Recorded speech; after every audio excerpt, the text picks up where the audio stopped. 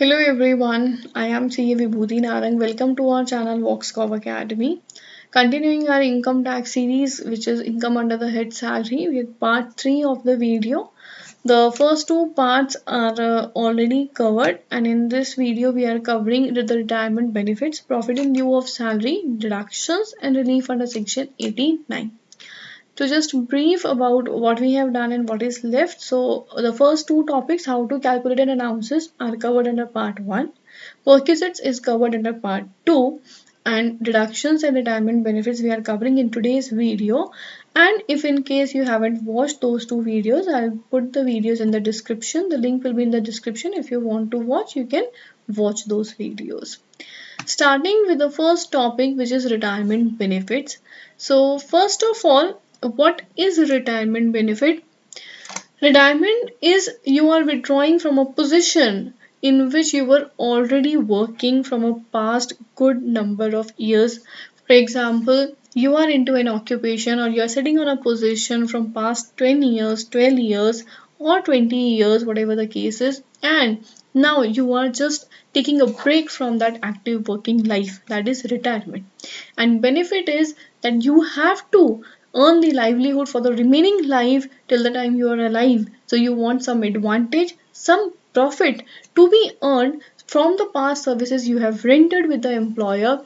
That is the benefit you are getting at the time of retirement. So whenever you are retiring, you are getting some benefit, and that is known as retirement benefits under the Income Tax Act. First of all, we need to understand what are the types of retirement benefits which are covered under the Act or which are given to the employee. The first is gratuity, which is covered by Payment of Gratuity Act. The second is pension, which is covered by the PF Act. Third is leave encashment. There is no act governing it. And the last is Provident Fund. Now, talking about the first retirement benefit, for every retirement benefit, just keep in mind one thing, that it is an appreciation, it is a benefit given to the employee because of the past services rendered. This particularly is covered by the Payment of Gratuity Act, and in this case, a minimum of 5 years of service rendering with the employer is compulsory. So if you are having a service of 5 years, then only the taxability issues for gratuity will arise. If you are going or leaving or terminating your service before 5 years with the existing employer, gratuity is not available. Now, if the gratuity is received by the employee himself at the time of his retirement, then it is taxable under the head salary. But if he is not on the job due to a premature death or any reason, and the employee is not there as existing in the world only, then in that case, at the time of his death, whatever the legal heirs are receiving will not be taxable under the head salaries. It is taxable in their hands under the income of under the income head other sources. Now we need to understand what are the gratuity exemption limit. There are 3 types of categories in which the employees are being bifurcated. First are those employees which are covered under the Payment of Gratuity Act. Second are those employees which are not covered under the Payment of Gratuity Act, and third are those employees which are government employees. Government employees case is very easy to understand. Whatever they receive is exempt in nature, but what is important to understand for those employees which are covered under the Act and for those employees which are not covered under the Act. The first is the case in which the employees are covered under this Act. What happens is, in case of allowances, we studied that minimum of some things, minimum of some limits, it is said to be exempt. In case of perquisites, we understood that minimum of something or higher of something, minimum of something was taxable. Now in case of retirement benefits, it will be always the least or the minimum will be exempt in nature, right? So whatever your amount you are receiving, which is minimum of the limit set by the government, that will become exempt. Now, in case of employees which are covered under the Payment of Gratuity Act, the lower of the following is exempt. In whole video, whenever we'll do any lower of the following concept, 2 limits are quite fixed. First is what you have actually received from that retirement benefit or any other benefit. Second is a fixed amount set by the Act. Now, in this case, the first is gratuity actually received and the second is 20 lakh. Few budgets earlier it was 10 lakh. From past few years now it has been increased to 20 lakhs. Third criteria to check the exemption limit is number of years of employment you have worked in the company, and you have to make it half a month. Generally, it has to be 15 by 30, but few employees, or you can say wagers, went to the court for the same, and they said that we work 26 days in a month, 4 days are Sunday, and so whenever you are having a lower denominator, your numerator increases and the value also increases. So for act purposes, the court decision is taken into account and it is 15 by 26. You have to multiply it by the last salary, which will include basic plus DA. But for those employees which are not covered under the Payment of Gratuity Act, two limits again are set. One is the gratuity actually received and the second is 20 lakh. The third is half the month. Now they are not under the act, so you can take it half the month. It is half only into number of years of employment into last 10 months average salary, and what you have to do is basic plus DA. Even fixed commission is also taken in this case, so that is to be taken into account. Third case I have very well informed, and it is said that the gratuity paid by the government to employees is fully exempt, right? Now the second type of retirement benefit is pension. Again, it is received at the time of retirement, that 5 years of service criteria is not there. So again, it is a reward for the past services which the employee has rendered. In case of pension, what are the types and its treatment is important. See, whenever you are retiring at a particular age, earlier the retirement age was 65, as of now it is 58 or 60, somewhere it's 58, sometimes it's 60 in some companies. Life expectancy has decreased, and when you have a lower life expectancy, you want to retire earlier so that you're able to enjoy your balanced life. Now, what at the time of retirement you want is you should get a lump sum amount, and you should also get some amount on a periodical basis. For example, an employee is receiving 6 lakh as pension.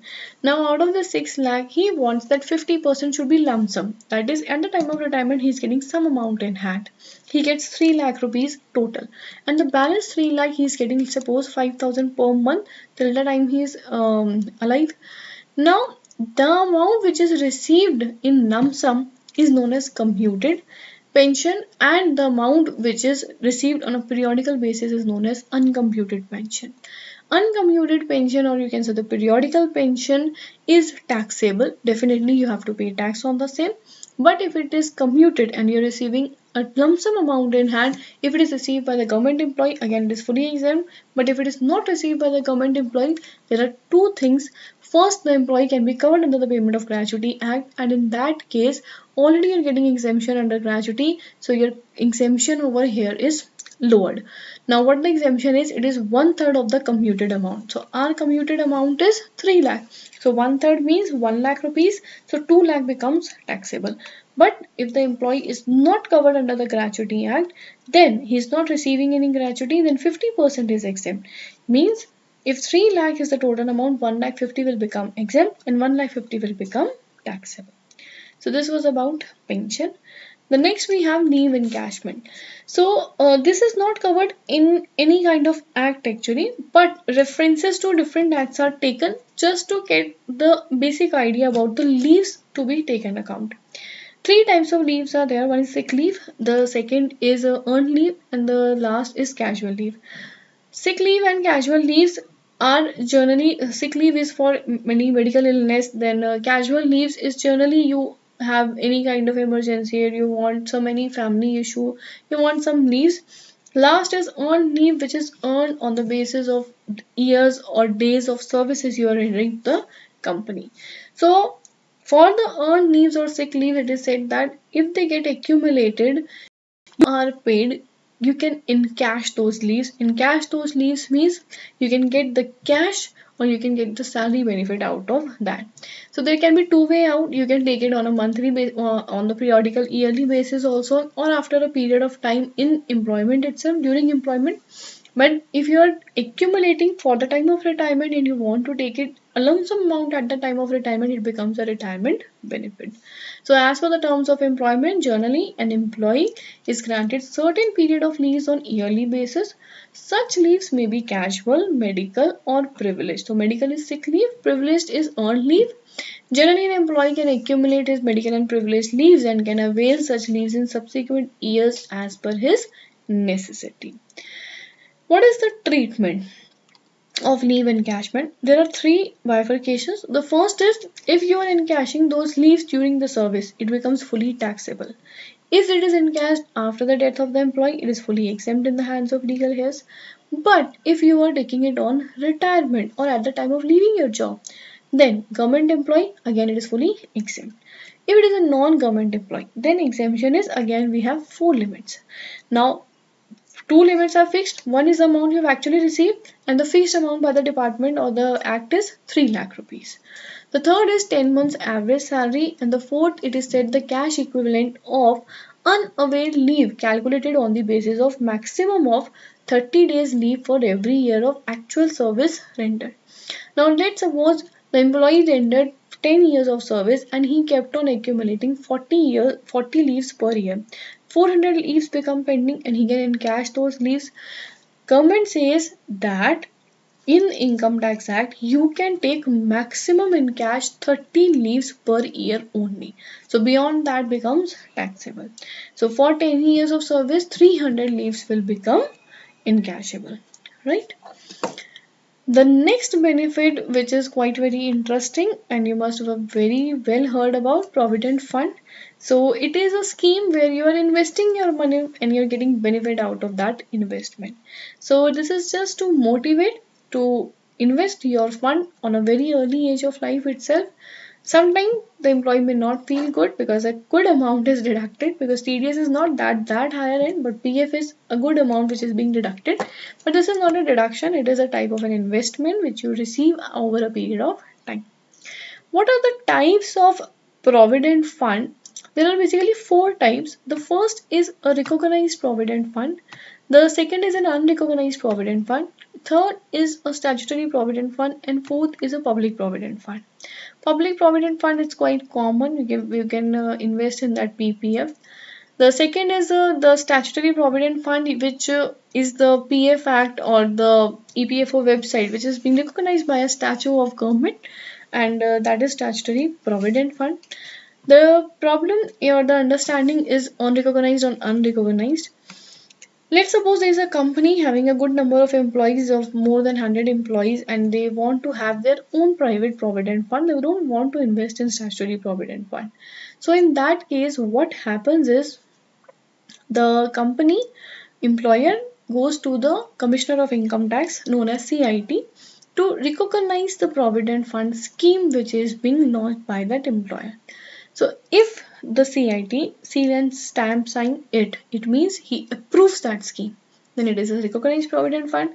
But if it's a private fund and it is not being recognized by the CIT, then it becomes an unrecognized provident fund. Who are the person who can deposit amount in provident fund? As we all know that salary is based on a relationship of employer and employee, right? So there is an employer and there is an employee. Employer also contribute in PF, employee also contribute in PF, and whatever contributions are done by both of them over a period of time, interest is also earned on both the contributions, right? Although Provident Fund is being learned as a retirement benefit, but there are some taxability issues which need to be understood at the time of services being rendered. So what is the treatment we do for the Provident Fund? If it is a statutory Provident Fund, right, and employee contribution is there, then it is deductible under ATC. If you don't understand ATC, it is a chapter 6A deduction given from gross total income to every individual. I will have a dedicated video on deductions on every section under 80. If it is an employer contribution, it is exempt. If it is interest, either of employer or employee, it is exempt. If I talk about recognized provident fund, in that case, employee contribution is deductible under section ATC. Employer contribution is exempt but up to 12% of salary, and salary is basic plus DA and commission. And interest is exempt up to 9.5% per annum. Now, unrecognized provident fund is not deductible under ATC, so you do not get any deduction for the same, but employer contribution and interest is exempt. But as this is unrecognized, so benefits are not much there. We'll learn in retirement case. Public provident fund, so only the employee is contributing, so it is deductible under ATC. Employer contribution is not applicable and interest is exempt. At the time of retirement, what happens is, if you are receiving from a statutory provident fund, the amount on termination is exempt, but there is a condition up to which it is exempt. In case of recognized provident fund, again it is exempt. In case of unrecognized provident fund, employer and interest were exempt during the time of employment. So at the time of retirement, it becomes taxable under the head salary because there is no benefit attached to this unrecognized provident fund. The employee contribution was not deductible earlier under ATC, so here it becomes taxable. And interest on employee contribution is taxable under the head other sources, right?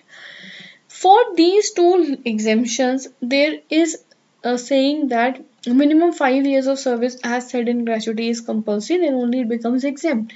But if you are receiving this accumulation at the time of retirement before 5 years of service, then this amount is received due to ill health. The employee was not well, or there was any disablement, he was not able to work on the seat for the job or his position, there is a death of the employee, premature death, then any other reason which is not in his control, then only it becomes exempt. Otherwise, if you are withdrawing before 5 years without any reason, it becomes fully taxable, and his contribution is taxable under the head salary. His interest on his contribution is taxable under the head other sources. Next topic is profit in lieu of salary. So till now, three broad topics we have learned. One is allowance, second is perquisite, and third is retirement benefits, right? But still, if you're receiving something, there are 4 topics in it, which if received by the employee, it is not a retirement benefit. It is due to his employment and it is not taxed under any other area, and it is related to employment, then it is a profit in lieu of salary. So it is payment which are received by the employee in lieu or in addition of salary or wages. So beyond this, if it is a salary or wage, it's a part of employment, but it's not a retirement benefit. The first thing which comes under this is nominal compensation or compensation on account of modification in terms and conditions. For example, an employee is working, and during the course of his employment there are certain changes in the terms and conditions, and he says that due to this modification I am not feeling comfortable or I am feeling any loss in my profile. So they compensate and they give a good amount at that time, and that becomes profit in lieu of salary. The second is any employee receiving payment under Keyman insurance policy. What is Keyman insurance policy? We'll have a very detailed discussion when we'll be talking about PGBP, that is income under the head profit and gains from business profession. I'll discuss that topic in detail. As of now, you can understand that this amount, when received by an employee, it is profit in lieu of salary. The third component covered over here is any amount due or received before joining or after cessation of employment. Before you are joining or after you are leaving from the employment, it is also known as non-compete fees. Again, it is more concerned with PGBP only. But for a brief introduction, I'll say, for example, there's a practicing chartered accountant. He is already earning 10 lakh per annum. And now any company or any CA firm or any big industrial company wants to hire his services. They don't want that he should practice along with the employment. So what they will say to the employee or that practicing CA, that you leave this practice and join in our company. What the CA will say, I'm already earning a handsome amount, why should I join you? So they say, to compensate this loss, before joining the employment, we pay you 15 lakh rupees and then you will not practice anymore. And you will be on a package of 12 lakh per annum with us also. So that is amount which is received before joining. After cessation, there are people who retire, but their urge to work do not die.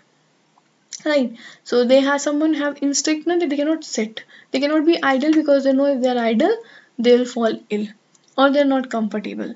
So what they think, we are leaving the job, we'll start our own business now. Now what happens is, from the company which you're retiring, if you start that same business saying that you're an ex-employee of that company, many of the clients or many of the customers will shift to that person who has just retired from the company. So there is a problem, or there's a competition effect with the company, and the company says that you should not do this business for the coming 5 years, and we pay you a lump sum amount of, let's suppose, 30 lakh rupees, and this is known as non-compete fee. So you're not competing anymore with the existing person. Then you have any payment due or to be received by any assessee from the employer on or from a provident or any other fund. So if you're receiving any amount from any fund, it will exclude employee's own contribution and interest on his contribution. Next we have, this is not a retirement benefit or a profit in lieu of salary. There are two important topics, which is, one is retrenchment compensation immediately after this, and the second is voluntary retirement scheme. What happens is, this is a very good time to make you learn this concept. As of now, COVID-19 pandemic is going on and there are financial crunch everywhere, right? There's an economic slowdown and there's a financial crunch, due to which the companies are not able to keep that much number of employees as they were keeping earlier. Now they have two options. For example, a company is there and they want to retrench their employees. They want that employees should not be there. For example, they have 500 employees and they want only 400 employees. Now they say is, they can directly, the senior management or the top level management can directly pick up those 100 employees which they don't want in the company. That is known as retrenchment. And when you are retrenching such employees, you have to pay them the compensation loss. But the second option is, when they are retiring, they are wanting that these employees should not be there, 100 employees they don't want in their company, they offer to all the 500 employees that if you want to voluntarily retire from the services, then before the retirement date, if you're retiring, then in that case we'll pay you voluntary retirement and we'll give you a good amount for that VRS. So VRS, also known as voluntary retirement scheme, is a scheme in which is offered to voluntarily retire from services before the retirement date. What is exempt in this case is, the following least amount will be exempt. The first is the amount actually received. The other is 5 lakh. So earlier gratuity amount was 20 lakh fixed amount. Leave and cashment fixed was 3 lakh rupees, and in VRS fixed amount is 5 lakh. Third is 3 months salary for every completed year of service. So 3 months salary if the employee has worked for 10 years in that company, so 30 months salary. Then fourth is salary at the time of retirement. So at the time of retirement into the number of months which are left for the service. Now we have, salary in this case becomes basic plus DA plus commission. So all these three will be added. Now we have is retrenchment compensation. As already discussed, so it is the benefits which are paid by the employer to compensate for the loss of employment. So you are directly making them leave the employment. So just to compensate that loss, it is retrenchment compensation. Least is again 5 lakh and the amount received, and the middle amount is 15 by 26. Already told you, into average salary of last 3 months into completed year of service. So because fourth point will not be there, because they are retrenching their employees and it is not a voluntary retirement scheme. In this case, salary will include basic plus allowances plus perquisite, any leave, travel concession and commission. So all to be included in the salary. Salary definition keeps on changing depending upon the area we discuss. Next is relief under section 89. Okay, what happens, why we need to calculate this relief part is, for example, you are working in 2021-22 financial year, right?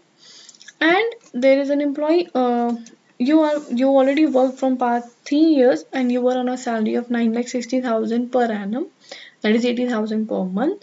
And after a period of time, the employer feels that this employee is loyal, hardworking, and now it's a time that the salary should be increased with a retrospective effect. From past 3 years, the salary which was paid on 9,60,000, it should be paid at 12 lakh per annum, that is 1 lakh per month. What happens in this case is, in the current financial year, when you got a salary of 12 lakh, you also get the past arrears, and due to which your tax gets increased. Had that amount been received earlier, that tax would have not been at such a higher amount. So this is relief under section 89.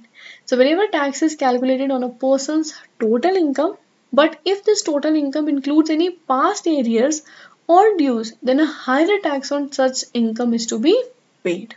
To save from such burden, the law provides a relief. How this relief works is, there are 7 steps in it. First, you calculate the tax which is to be paid on the total income, including the additional arrears. For example, in this year, you are receiving 12 lakh plus per annum 2,40,000 arrears for 3 years. That is, let's suppose for 2 years it becomes 4 lakh 80. This year you are getting 12 lakh plus 4 lakh 18. So you have to calculate tax on 16 lakh 80,000. Step 2 says you have to calculate tax on total income including such areas. So you have to calculate on your normal income of 12 lakh. Whenever you deduct those two amounts, you get your step 3. So this is the first part. Second part says you have to calculate the tax in the year in which areas relate, excluding areas, including areas. So both the things. Then you deduct these two, you get step 6. When you deduct step 3 to step 6, you get the tax relief. So this is ideally in which the year it was ideally to be included the tax effect, that much amount relief is given to you. The next important topic is, we have all done the additions part in the gross salary. Now we have some deductions under section 16. There are 3 important deductions. The first is a standard deduction. The standard deduction till financial year 17-18 was not there. From financial year 18-19 it was 40,000 per month, and from financial year 19-20 this is increased to 50,000, until now it is 50,000 standard deduction which is given for the employees whose income is taxable under the head salary. It is only for income under the head salary. No any other head will have such standard deduction of this 50,000 amount, right? The next we have is entertainment allowance. It is only available to government employees. So if this allowance is given to non-government employees, it becomes fully taxable. So there is no deduction. In case of government employees, the lower of the following, it is 20% of basic salary or 5,000 or the allowance which is actually received. So you just have to calculate the minimum and it becomes your exemption. It is a very rare case, only in case of government employees. The third is professional tax. So professional tax is a tax which is on the employment levied by the state. So in many states of India, professional tax is levied, and in some states it's not there. But whatever amount is paid as professional tax is available as deduction to the employee under 16(3). Now, in detail on this topic, I'll have a discussion when I'll be having videos on payroll processing. But as of now, you can understand this amount is available for deduction. That's all for today's topic. And if you want to get the PDF notes of it, so it is available on my website. It is available in Income Tax Basics. It will be uploaded in a day or two. You can follow our Voxcov Academy on Facebook, Twitter and LinkedIn, and please subscribe to my channel here. You people come, you people watch, you people give me a lot of love, but you don't subscribe. So it's my heartiest request, please subscribe to my channel. And there was a query, and I have received from many subscribers saying that they don't want to message or call me. The other option is you can mail me your query, right? So it's info@voxcov.com. You can just mail me any inquiry or query you have, either for the classes or for any technical doubts. You can just mail your query and I'll sort it out at the earlier as possible. That's all for today's video. Have a good day. Bye bye.